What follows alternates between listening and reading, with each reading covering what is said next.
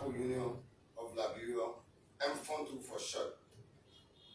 This memorandum of understanding, like Carter said, is basically geared towards enhancing public safety and ensuring the safety of motorists. As you may be aware, over the last 1.5 months, the Liberia National Police has embarked on what we call a safety campaign. We're trying to ensure that we have a safety culture within the left and breadth of Liberia. Today is the motorcyclist, and I'm sure the next time we're here, we're going to actually see us probably with the truck drivers union and other stakeholders that are affected by our work. We intend to create a condition wherein the driver on the road will know when it is that he needs to put on his signal lights when he's bending. We also intend to ensure that the school-going kid will know when to cross the streets. They will know when to get on these, what we call the crosswalks. They will know when what the green light, the red and orange lights are for. And even ourselves, as adults, some of us are not very much aware of what the rules of the road are. So with this motorcycle center, this is the emphasis today. We've tried to get off the name of no-go zone. We try to call it now the restricted areas. So we've jointly agreed to make the road from Freeport to central Monrovia and all part of town a restricted area for motorcycles. We also jointly agreed to consider from ELWA Junction throughout the Tottenham Boulevard and the rest of Monrovia a restricted area for motorcyclists. In the same vein, we thought what we refer to as the keke or three-wheelers, we have a little bit of privilege, that is to say, they will be allowed to move from Freeport towards town through the Claratown and Vartown corridors. Only that they will not be allowed to use the new bridge. Rather, they will go through what we call the Zulu Duma or the old bridge, go to the water side, and they will have access to all parts of Monrovia except the Broad and Carey streets. The one from the Chinatown will come up on the bypass here, and they can go as far as Benson Street and go back into town. And they can also cross up to Maternity Center and go down the UN Drive. This MOU also speaks to what will be the penalties for violators. Of course, during the enforcement, there will always be people who will think they should violate. And the man on my left, Mr. Kriyon, here has actually prevailed on us.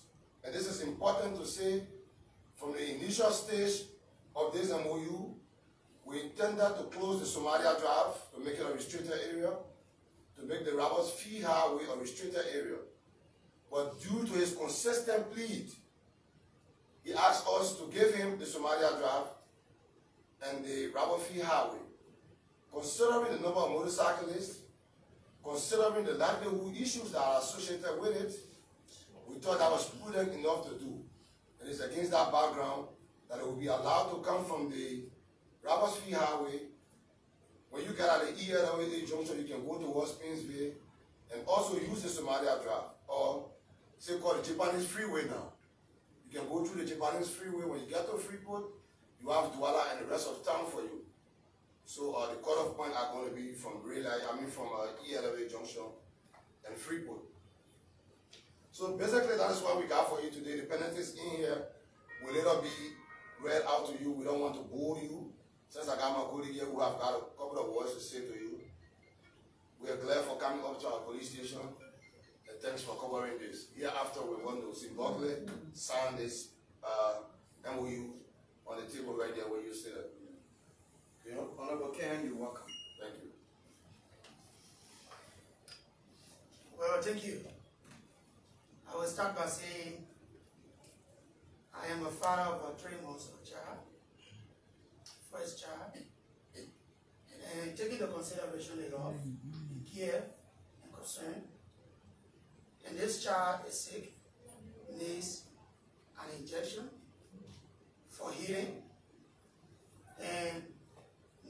fact that the doctor advised that with this prescription, the child will live. And so knowing as a father, loving my child, having to go through the test of time, see a 3-month-old child going through injection by a medical doctor. Why do I mean? I love the motorcycle and tricycle sector so much. It is a sector that I love so dearly. Having operated commercial motorcycle for more than 8 years, serving as chairman of a parking lot, serving as a coordinator of Monrovia, and now I'm the president general of the Federation of Motorcycles and Tricycles Unions of Liberia. We've had numerous of condemnation over the period wherein people consider motorcyclists as non-living things, suicide bomber, and a lot of nomenclatures have been attached to us. As a president and leader of this sector, knowing that we want to rebrand this sector and making our cyclists to be recognized as agents of positive change, we strongly believe that working collaboratively and constructively with the state authorities that over the years were considered as cat and dogs between, that is, the motorcyclists, tricyclists, and the police. We strongly believe that building a relationship will help keep the peace and stability of our country. There is no way wherein George F. Kenya will be a president of this sector, wherein people will consider us as reckless, wherein people will consider us as good for nothing people. I want to say simply that there are numerous of our people that are contributing towards their family's livelihood. But it was surprising to note this sector is challenged to the extent that every day we observe the inflow of new riders. And as such, taking into consideration public safety measures is key to our sector. You may recall there have been numerous of accidents. One happened right on the highway 5 minutes before I arrived on the scene, and I saw 2 Liberians lying on the ground dead. And I shed tears. It was so painful. And I also saw an accident around the Satcom Concortown Road, where one of our cyclists dropped a passenger around the Satcom, making a U-turn. He met his untimely death. This is not what we want. And as a president, I strongly believe, although I will go through condemnation insults, but it is our responsibility to providing safety guardians for our people. So that as such, we also encourage the media not to politicize what we are doing. Because remember, whenever there's a rising situation, especially from our sector, oh, the motorcyclists you. Oh, the motorcyclists again. How do you expect investors to come and invest in our country if we cannot be governed by laws? Liberia is no exception to other countries around the world. Every day I hear people praising Ghana, praising Nigeria and other countries. I've been to other places. This is not the only country that we try to put restriction. Alright? The only thing is that we should not politicize this restriction. Anything other than that, I cannot be part of it. But anything that has to do with public safety, I'm part of it. Because it is our responsibility as leaders to making sure that we keep our society safe. And one loss is one loss to all. So I want to say to you, the journalists, help us in this endeavor. And I also want to call on the lawmakers, those who are involved in inciting our cyclists and putting them in the view. You have a role to play as a lawmaker. I think what you can do is to help proper bills that will enable our guys, when more companies come, they will be able to get a job and leave the motorcycle fee. I ran back for 8 years. Do you think to ride a motorbike is very easy? It is not an easy thing. So I know how painful it is. Our prayer is that this government should see reason to open avenues where cyclists can get opportunity. That others to come will be able to come, and others who have been there for long can at least transition. This is what we want to see. But to see some of our lawmakers sitting on a motorcycle, leaving their basic function, oversight lawmaking and representation, and then getting on the field to tell motorcyclists, let's give Liberia, or Peter Liberia. This is not about Waka, it's about the safety of this country. Our partners are coming here. International community is watching how well we're going to maintain sanity in our nation. And I strongly believe everything in this country, police it is unacceptable. And there's a reason why people are refusing to come and invest in our country. So I want to encourage each and every one of us. It is painful. I just narrated a story of 3 months old child. So to tell you how I dearly love this sector. Alright, it's painful to see especially people who elected me to be their leader. But at times as a leader, you have to close your eyes and take some decision for the betterment of the overall of a majority. And that's what we are doing. Every time I hear people, there was a time I was invited to Ghana where I served as ECOWAS youth representative to Ghana's election. One of the leaders from South Africa asked me, John, we have often heard that cyclists in Liberia are regulars. Cyclists in Liberia are not respecters of the law. It is shameful that people outside there will recognize us not as constructive contributor to the economy and the state, but rather in a negative form. But how can we change the narrative? It's by you helping us. The media. I want the media to please take charge of this. If Liberia will be safe, investors will come and invest. But if we politicize everything, I said it on school last night, this is governance time. During elections, we had our way. Everybody had their way to go. But this is governance time. But we're talking about public safety, let us not politicize it. So once again, I want to say to you, I call on you the journalists because we've listened to several media stations, politicizing, they're taking the food from the table. Don't you think the lives have been lost? You the see people. I remember there was some media club when I was calling for this.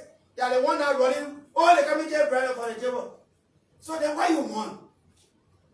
We have to keep Liberia safe. So once again, Honorable Deputy for Operations, we remain committed, we remain resolute, we remain uncompromised, we remain unbending to making sure that we have a safe society called Liberia, where investors will come and invest and make Liberians to be employed. Not just riding motorbike, it's all about our life. People should not just restrict us to ride motorbike. I always say this, thousands of us are university graduates and university students, but people are not recognizing that, but only because we sit on a motorcycle, nobody wants to respect us. It is unacceptable, and I want to frown on anyone who will reduce us to that level. We are contributing immensely to the growth and development of the state. So we are not, and I repeat, we are not taking bread from anybody's table.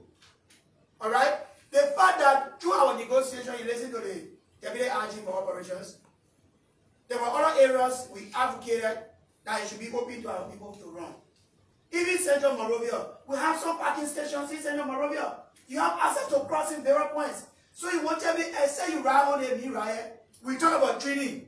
So one of the things we are calling other partners, there will be massive training. In this document, we have a portion that I talk about massive and compulsory training on road and public safety and the respect of rule of law by every motorcycle and tricycle rider. Very soon, we will be introducing or calling for motorcycling. We want to uniform every commercial cyclist. It was surprising to note. Every time I hear, oh, they jack my phone. Oh, in fact, they jack my jewelries. You think that's what I want to hear? Once upon a time, I was invited to one of the embassies. Do you think Joy F. King representing the sector is for my name to be turned to the right thing and be on the safe side of history that while we were there, right? But we will do the right thing. So once again, Honorable RG will remain committed and will remain supportive to making sure that cyclists are law abiding. So we call on every motorcycle and tricycle rider. You don't want to be against the law, and you believe that you cannot be restricted, the law will take a course. We will not tolerate anybody disrespecting the law, especially on our watch. Let's continue to be peaceful. But one thing I continue to say, we will continue to advocate for our cyclists, and no one will take advantage of our cyclists, especially when it reaches to our decks, that we will not get into it. But in a CV, be a respecter of the law. Thank you all so much. So the Deputy Inspector General will provide your quick information, and afterwards we'll take your questions. So I thought to also let you all know that the effective commencement date of these enforcements will be on the 15th of May, 2024. We heard in other corners that enforcement was starting a couple of days ago. No action fear us. We are responsible for law and order, and that is our primary responsibility. As long as we've resolved to enforce to begin on the 15th, we are going to start on the 15th, and we expect that all of us as citizens will be in full adherence to the law. Let's all remember that if we don't get on the motorcycles, they're not going to ride. If you don't hire the services, of course nobody wants to do a jolly ride. It's because we're chartering them. It's because we're riding on the cycles. That's why they're coming in those rooms. So before I close, I would like to encourage the general public to be in adherence with the rule of law. That is to say, from the 15th, jump on a motorcycle from beyond here, the junction to Monrovia, and from Freeport to Monrovia. Thank you very much. We'll take your questions, and please, your questions should be related to the information as provided to you. And please do not ask question in question because of time's sake. So we'll take you. Yes, my name is. Your name and your institution. My name is Daniel Koo, and I report for Koo FM. My concern is about NGOs, motorbikes, and journalists who are also plying those areas that have been restricted by you, sir. Well, this is not a new undertaking. We started this thing sometimes in 2012, 2013. And of course, to every general rule, there are exceptions. That is to say, there are people who are into food delivery services. There are people who are into meal delivery services. There are other professionals that have got their work to be done in different forms and manners. Of course, there will be remedy available. We intend to give what we call access passes that will have a duration, and then they will always be renewed. Yes, there will be a remedy to it. Yeah, when will the access pass be available? We'll let the public know as soon as possible. Okay, thank you. Yes, Prince. So my name is Prince, and I report for Prime FM and also focus on Liberia TV. So my question goes to the president of the Sagolist Union. So since this news hit the public, some of your very members has criticized you of being a partisan of the United Party. That is why you are carrying on this negotiation. Some of them also allege that you did not meet other union in the sector, and this action is intended to get at some of them who did not support the party. How do you respond to that? The A to that, the B to that rather is one of the things raised by them when I spoke with some of them was that when those restrictions have been placed on them, the enforcers from your union can so now take away their motorbike and to then report it to the police. They can get missing. How do you intend to work with the police in ensuring that those things do not? Just before Mr. Kinyo come in, let me begin. Yeah. You know, this is just a new methodology that we are paying as the people's police. We're trying to build a consensus in our enforcement. Let's all remember that the police is responsible for the maintenance of law and order. So we're not under any legal obligation to consult the leadership of motorcyclists or any other group as far as the enforcement of the laws are concerned. But because time has changed and we want to have a consensus building, it was against that background that we got in touch with the motorcycle union and taking us to where we are today. So I thought that was important to make clear before Mr. Kinyo can go there. So let me firstly rubbish the statement. Issue of partisanship, right? This is governance time. I said it from my intro. During election period, everybody has a role. And even you as a journalist, you can't tell me you cannot vote. So you want to deny me of my constitutional right? It is my right, all right? But when it comes to public safety, I think it is for all, not for certain partisans. No. What we are talking about, we are not calling anybody name. But the fact is that we want to provide public safety. Thank you. And the issue of the enforcement for the, we have not started. So how will somebody say tax was arrested? They are referencing. What happened in the past will not happen under our regime. We have said it. In fact, the issue of the violation, police were giving back up to $50, $60 you have taken before. During our negotiation, we decided that no policeman will give any motorcycle or plate above, ticket above 2,000 because of their report. So these are some of the things we are discussing. There are things that we saw in the past happening. We want to make sure that we don't see them. But you, the journalists, once again, have to help us. All right? We are not discussing party here. We're discussing state. Thank you. So we'll take the comment and then we'll just go on. Okay, my name is Never Camilo for the news publishers. Mr. John, I would like to know how many cyclists do you have in Monrovia? Total number of cyclists you have. Just in Monrovia, we have all 150,000. In Monrovia. Just in Monrovia. Okay. So if you see 20 presidents money around, I'm thinking because I want to just go like this and then we are done. Thank you so much. My name is Strokon Flama and I report for Spoon Network. To the police, somebody who would like to know how prepared you are in terms of manpower, and those who are saying that they will, after the 15th, their intention is to come and permit you that the day should be extended. How prepared? Well, this is the state. We prepare, adequately prepared to manage any situation in town. We've got a duty to ensure the safety of the citizenry and residents within our borders. Capability is not an issue. What we intend to do is to make sure that our actions are less confrontational. And that is the reason why we're trying to do consensus building in the discharge of our duty in this new dispensation. So my name is Michael Bayo and I vote for Sky FM, Sky TV. My question goes to the Deputy Inspector General. Yes, please. We witnessed the police enforcing such law before. Specifically, they were also doing what we call exam colors to moreover apply Color coding. Color coding. Correct. And we are now seeing the police coming back today because when they started, again another way. Today, you guys are coming back with enforcement. I want to know how prepared are you to continue this enforcement? Is it that this going to continue or just witness another maybe few years of it and they will come out with another code? So to let you know, I was a part of the team that successfully had the no-go zone a couple of years back, between 2012 to 2013. I was the immediate deputy to the office I'm sitting in today. I was the 105. So I was the guy in charge of the field. And we succeeded in making sure that motorcycles did not plow a certain part of our roads.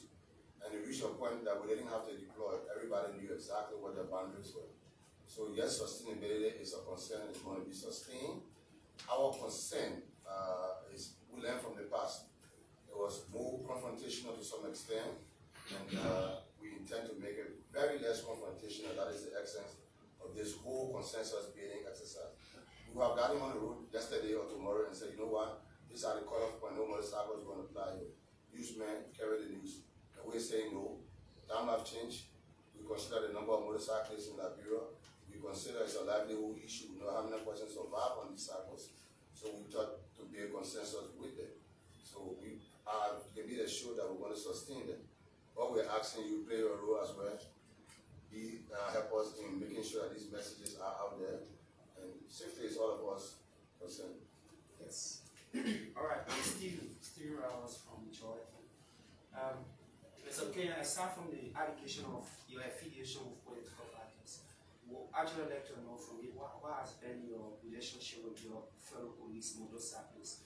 Because in recent time, we had a chat with a few of your guys, and you have continued to tell us that you, as the president or the head of the EO, you must rather be as a matter of fact, do not have a very close relationship with many of your colleagues, especially as it relates to the ongoing regulation that's to begin very soon in Monrovia. Many of them, you are not adhering to their crafts. In fact, some of the meetings that you have had with the police, you have not gone back to them to discuss with them adequately to be able to, understand, come to one understanding as to how they can be able to engage this entire MOU with the national police. So again, because we didn't want to bore you, we didn't want to stand up here and reading the whole memorandum of understanding for you. It's not just an enforcement. This document encompasses a lot more other stuff.